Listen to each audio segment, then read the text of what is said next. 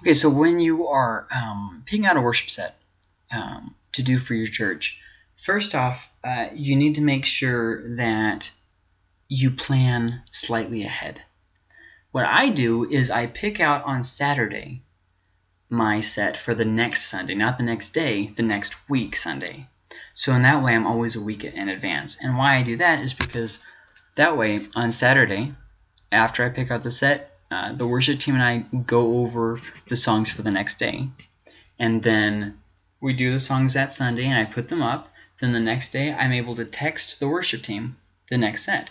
And by staying a week ahead like that, if there's any problems, hey, we're fine. And the worship team has all week to work on it. They have all week to look over the songs. If they have any questions, they'll be able to get back to me by the Saturday when we meet up for practice again. And I'm able to think about it too, that if I pick them out before worship practice that day, I'm able to see kind of the flow of that week, and then I'm able to kind of build into the next week. So let's look a little more about picking out worship sets. So this is just the typical service. You're going to have to alter a little bit if you don't have a solid worship. What's it called? Community worship. Like for instance, a lot of churches will do one song, then a break, then two songs, then a break. Well, if you don't have a solid worship, you're going to have to adapt it accordingly. But if you have this typical setup of announcements, worship, sermon, this is the setup that I use for that. First off, you always want to start with a fast song and end on a slow song. Some people do slow, then fast, and then back to slow again. The problem with doing that setup is it kind of sets the tone for the worship to be kind of a downer, and so people kind of won't get into it when you get into the fast ones. You can do it, and sometimes it works, but a lot of times people just kind of take the cue from the first song. When people come in on Sunday mornings and Sunday nights and stuff, they've had a long week, they're distracted. The first song or two is oftentimes a complete wash. They're really not going to remember it too much. After the second or third song, then they start getting into it, if you do it right. Sometimes you're able to pull them in on the very first song. That doesn't happen a whole lot. And that's going to change depending on whether you are in a rural area or an urban area. So keep that in mind. But typically you want to start fast and then go on to slow. As far as how many songs, usually about 5 to 6 songs. If you go any more than 6 songs, oftentimes you'll just lose them. Sometimes you can have longer worship, but it really just depends how you do the songs. Like if you listen to like Jesus Culture, for instance, they'll make a 3-minute song like 10 minutes long. So if you're doing something like that, you're definitely not going to want to go more than 5 or 6 songs. Definitely. Because, people just kind of get bored with a song being repeated that much. Now, it works on special occasions and stuff. You can really wind a song out. But a lot of times, people don't like that. You have to kind of look at pop culture. What are people listening to? Well, people are listening to songs that are about 3 minutes long. So if you're going to take a worship song past 3 minutes long, that's past their normal. That's past what they are listening to on a regular basis. So already they're going to feel a little bit like, why are we still doing this? So you're going to want to, if you do that, you're going to want to make sure that you really have a reason for making the song long. And what I mean by that is, don't do a song long just because you need it to be long. Just because you need to fill up a certain amount of time. Don't push the song past its natural flow.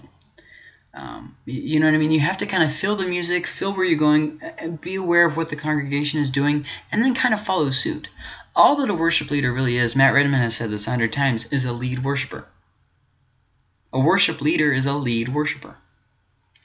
So what you're doing is you're kind of taking your cue from the audience, but then you're also kind of feeding the audience on where to go. You're kind of directing it at the same time that you're letting them direct you. I hope that kind of makes sense. But when you're doing that, so the first couple songs you're going to want to do a little bit faster paced, and you're not going to want to really hang out on them. If your first song is like 8 minutes long, buddy, you just lost it. If your first song's like 2 to 5 minutes long, you're okay. Second song can sometimes be a little bit longer, but you really want to stick the first couple songs with only like 3 minutes. You really don't want to wind that out too long. And then when you get towards the middle, you can kind of take your time. And then as you get towards the end, you don't want to end on a song suddenly where like all your songs were fast and then the sixth song is really super slow and it just drags on and on and on because you spent the whole rest of the songs getting them wound up. Well, if you're going to get somebody wound up, you got to take them somewhere. You can't just get them excited and drop them there. You know what I mean? I remember, as a worship leader, you're not a cheerleader. You're not trying to rile them up. You're not trying to get them pumped for the week, because then when Monday hits, they're going to fall flat on their faces. What you're trying to do is you're trying to direct them to worship God. It's not your responsibility to open up the floodgates of heaven. It's not your responsibility to lead them into the presence of God. That's not your responsibility. Your responsibility is simply to guide the worship process of worshiping God. That's it. So don't get, really bogged down when, things don't go great. It's okay. You just do your best and you just stay on focus. Man, I could tell you story after story. We have a lot of kids in our church, just a lot. And there was a Sunday night when I don't even know how many there were. I think there were like 28 kids in the service, and they were all sitting towards the front, and they were all unsupervised, and they were just, they were making a lot of noise. And everybody throughout the whole worship service was not worshiping, they were watching the kids. So here I am, and what did I do? Did I get frustrated? No. Did I stop worship and address them and give them a long sermon about how they need to be quiet? No. Because honestly, I would rather the kids be in church than out doing drugs. Honestly. And that's just me, I guess. But I don't really see Jesus saying, hey, get rid of the noisy kids. I see him saying, let the children come to me. So, you kind of have to take, sometimes take a little bit of irritations. But what I'm saying is, when you're doing worship and you got those kinds of distractions that inevitably come, it's just going to happen. You have to stay on focus and you have to continue to try and draw them in. Continue to point them to God. They're not worshiping you for your awesomeness. You're not trying to impress them. You are not trying to get them to like worship. You're trying to get the focus on God. You don't have to give a long sermon in between songs. You don't have to say anything. In fact, I would say 99.99% of the time, I do not address the audience between songs because it breaks the flow. When people are listening to music, they kind of do this thing when they kind of zone out, and it causes them to think and pray and that kind of stuff. But if you're constantly stopping and talking to them, it breaks that flow. It's like you're building an emotion, and then you keep slashing it away, and then build up another, and then you slash it away.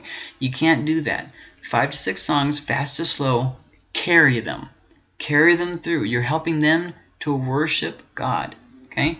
So, what's the natural flow here? There's some points when you can say, okay, this song's in the key of G, this song's in the key of G. If I flow this perfectly, maybe sustain this chord with the keyboard, then the guitar can come in here. We can just go straight from this song to this song without a break. Then sometimes you'll say, okay, the natural flow is kind of this song stops. And then, audible break, next song starts. You have to kind of pay attention to the natural flow of the set. What sounds good musically? So a lot of times worship leaders aren't real sensitive to how music sounds. But being a worship leader is kind of a lot about music. Think about concerts that you've been to. What would happen if people in concerts did the things that worship leaders do? You're all jamming out to the song and they stop in the middle of it and say, hey, you need to calm down. It's like, well, man, we were jamming out. See, it breaks the flow. What happens, how excited are people when the band gets off the stage and they do the little fake thing where they pretend to end, but they're actually going to do another encore? You can tell that it's staged. You don't want it. All you want them to do is to just play the song. I paid so you play the song. Why are you wasting my time? And that's kind of how a lot of times people feel about worship.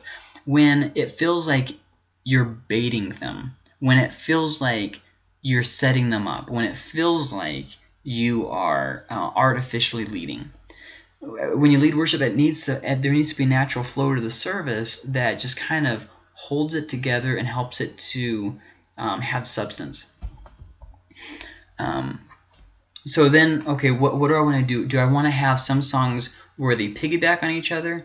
Like I said, this song's in G, this song's in G. Or do I want key diversity? This song's in G, this song's in D, this one's in F sharp. What am I wanting in all this? And you kind of have to be sensitive to that. And anyways, and so you kind of have to follow the songs there. And then also there's the issue of, is there going to be a theme to the set? Is it going to be something where the songs are going to take them from point A to point B? Like the first song maybe is about how God is good, and then the next song is about how I'm going to bless him even in the bad times, and the next song is about how I'm going through bad times, and then the next song is about God being good, and the next song is about how my only hope is God. See what I mean? Is there a theme to the set? Do you want there to be a theme to the set? Sometimes themes get in the way, but sometimes they really help people to tune in. If there's an overarching theme to your worship set, sometimes that can really draw people in more so. Like for instance, let's say you sing a song like God Almighty, where you're talking about how God is this almighty. Okay, well, help them to see how that's relevant. Now, I'm not saying that it's not important that God is almighty, but maybe follow that song up with another song about how God is almighty. Maybe sing a song about his love, or about how he does something, you know what I mean, where it kind of takes them from point A to point B. They come in with their problems, their marriage problems, their kid problems, their work problems, all these different things, that they're distracted. I mean, honestly, it's a miracle that half the people who come on Sundays, because there's just so much other stuff coming into life. But still, they come. So help them to focus that attention and that irritation on God, and to take that irritation and to take it to God. There has to be some kind of, I don't know how else to say it. There has to be some kind of a flow to the worship service. There has to be something where, maybe you're going fast and you're like, okay, third or fourth song, and you're like, okay, now we got to slow it down. Okay, this sounds good here. There has to be some kind of where you stop and you say, okay, I don't want the guitar here. Bass, you come in strong. Guitar, you hold off. Keyboard, I don't want any sustained right now. Drum, no cymbals. See what I mean? There has to be a certain point where there's just you have to follow the flow. And this is why worship practice is so important. Even if you just have one or two people on the worship team, even if it's just you need to have a time every single week where you are practicing and you're trying to make the song better. How can you perform it better? How can you play the music for it better? How can you do your job better? Read books, watch videos, read blogs. Get out there, watch other worship leaders, and ask yourself the question, what would work at my church and what would make it better? And so then as you're picking out the songs, you just kind of have to sit back and look at it and say, okay, what is the focus of this song? Is it a God-focused song or a me-focused song? And, well, what's the difference? Well, okay, so a God-focused song would be something like the hymn, Holy, Holy, Holy. I don't know if you do hymns or not. I don't care. It doesn't really matter. But let's say the song Holy, Holy, Holy. That's a God-focused song. Now let's say a me-focused song. I Surrender All. Who's the focus on? Me. Now, see, the thing is some people say, oh, well, you only need this or you only need that. But the Bible shows us, especially in Psalms, that you really need both. Because God, it's hard to worship God if he is not applicable to our lives. And you might say, well, hold on, that's a little bit shallow. Well, is it though? I mean, Jesus came, obviously, to prove his righteousness, but also to make himself real to us. He gave us the Bible. Why? To make himself real to us. He's revealed himself in history. Why? To make himself real to us. So that when we're worshiping God, we actually have something to relate it to. We're not just singing about hypothetically God is good. We have experienced God. We have tasted and seen that he is good. And we are worshiping him because he's good. Now let me tell you about this situation where he was good in my life. Me. Now back to you. God, you are good. See what I mean? There has to be a back and forth of God focused and me focused. Now typically you want the main focus to be God. And the me-focused song should only be in light of who he is, not just a song about me, obviously. And you usually want to start and end with God-focused songs. Sometimes, like if you're doing a special worship night or something like that, you can start and kind of have it heavy, like songs about me, and then just kind of gradually move it to more God-focused and more God-focused, to kind of, because what that's going to do is people are going to follow you, and they're gonna yes, I relate to this. My life really isn't going like I wanted it to go. God is good. Hey, God does have this under control. Hey, God is sovereign over my life. Hey, God is good. See what I mean? You take them from point A and you're taking them with you. You're saying, hey, let's go on a journey. We have our problems. We have these things. Let's go on a journey to worship God. Because God doesn't need our worship. He wants our worship. So as you're getting your service ready, you always want to stop and say, is there a natural flow? Is there what fits best? Okay, so just a few general notes. Do not refrain from this for your life. Do not have wordy songs at the end of your sets. I mean, a good vibe can be ruined by the last song that you pick. And if you're picking a song that has like 17 verses and there's a lot of these thousand, blah, blah, blah, blah, blah, you know, it's like a tongue twister. I mean, goodness sakes, you're just going to ruin the whole thing. You want the last song to be semi-easy. It doesn't. I'm not saying advocating hymns or not using hymns. I don't care. You use whatever the heck you want. You use whatever's best for the church. But I am saying that you want to avoid things that are overly wordy for the end. Don't try to repeat what others do. Well, this worship team leader did it like this, and he did this song like this, and so I have to try and copy him. And I got this new worship CD, and I'm trying to do exactly what they did, exactly how they did it. There has to be a point when you say, okay, that's not me. Own the song. And what I mean by that is, when you're singing the song, I mean it. I mean it. You're singing the song, and don't just sing a song or try to make it sound good or try to make it sound like they made it sound. Own the song. Take the song and say, you know what, I mean this. This is coming from me. I'm not singing words on a page. I'm not trying to be the best performer in the world. I mean this. And then also make it yours. If you play guitar, experiment with the song. See what sounds good. See what your worship team is capable of doing. And highlight your worship team's strengths. Okay? Like, maybe my drummer is a little bit weak on this part, so let's not have him do this part that's going to be too difficult for him. Maybe my bassist wishes that he had a little bit more primary parts. Let's give him a couple more primary parts. I mean, goodness sakes. Sometimes people try to make worship music too legalistic. I mean, either no worship, we don't have any instruments, or hey, we don't have any worship at all, or hey, we have worship, but man, we have all these guidelines. And then other people go to the other extreme and say we have like 5 worship or guitar solos, and there has to be some kind of balance where you're keeping the focus on God, but where you can still have a jamming song.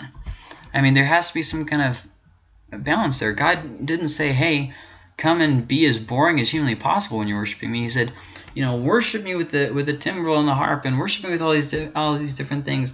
And he said, play with skill. Play with skill. So play with skill.